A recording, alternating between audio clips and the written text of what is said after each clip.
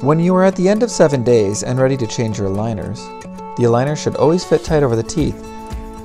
If there is a gap, aligner Chewies and Munchies should be used.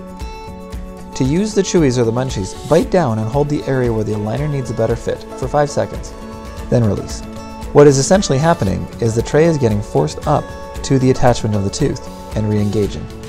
This process can be repeated for up to 10 minutes at a time, 3 times a day until the gap is reduced. Chewies and Munchies should also be used when first putting the trays in, so that the trays snap into position. The main difference between the Chewies and the Munchies is just the patient's preference.